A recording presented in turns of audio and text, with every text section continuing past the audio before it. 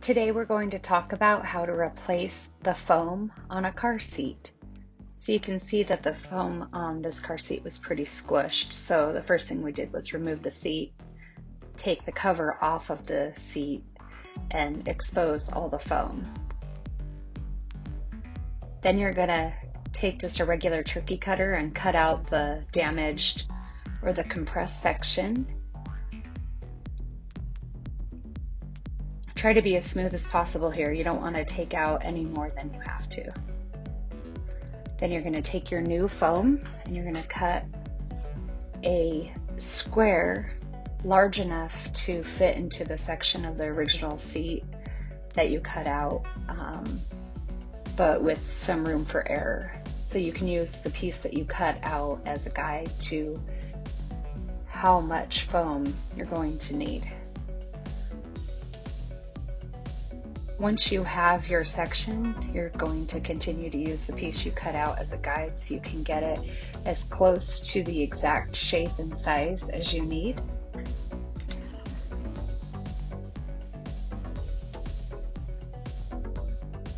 And you're going to continue using that old piece as a guide.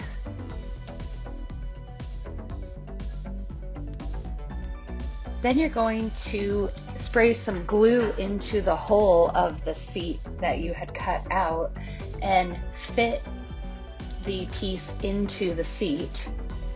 You just want it to be able to fit in enough, and then from here you can take your knife or your, in this case, electric turkey cutter, and get it close to the right size and shape. Well, later you will be filing it down.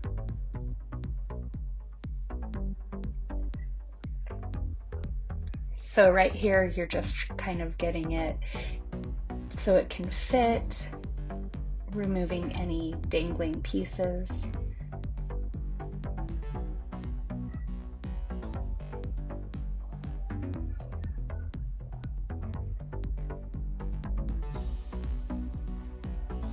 And you can see that he's not having to be extremely precise.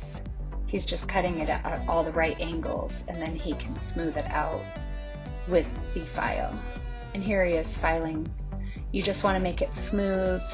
You want to make the transition from the new piece to the original seat as smooth as possible so you don't feel any bumps and you don't feel any hard glue. Just rub it and make sure that you're not feeling any cracks or creases.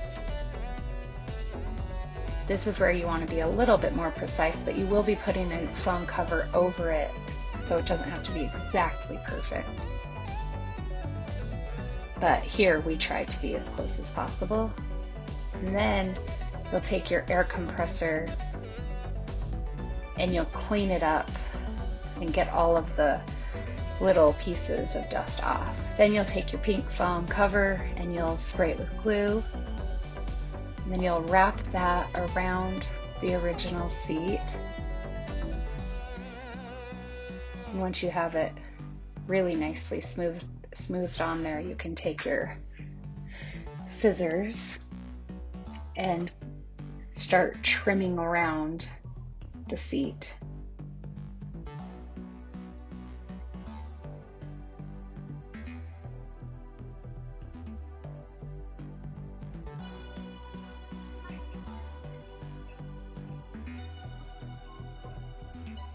Once you have cut all of that cover, you'll go ahead and place the original seat cover back on, the vinyl or the leather.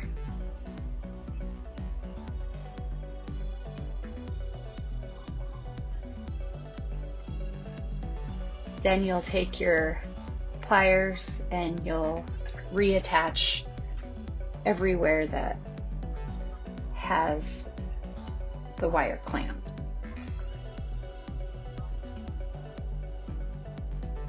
Go ahead and stretch it on there. You want it as tight as possible so you don't have any ripples on the other side. You want it to look smooth and fresh and brand new.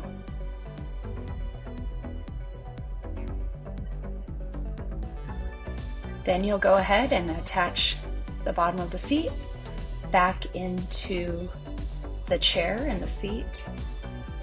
There are several attachment pieces that you'll hook up, and then you can begin attaching electronics. After you use the clips, you'll plug in all your electronics. You can place your hard plastic covers next, and then you'll screw that in and take your drill and put the remaining screws in the bottom of the seat. Once you're done with that, you will be ready to place your seat back into the car, reattaching it to the electric in the car and to the seat belt.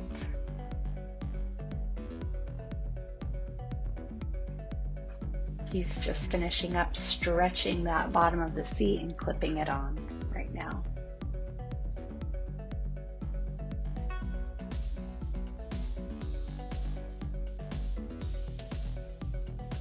Can be pretty tight, which makes it a little bit difficult, but it's so worth it to have a brand new cushion. It's not comfortable to sit on that compacted seat. All right, and here we go, putting it back in the car.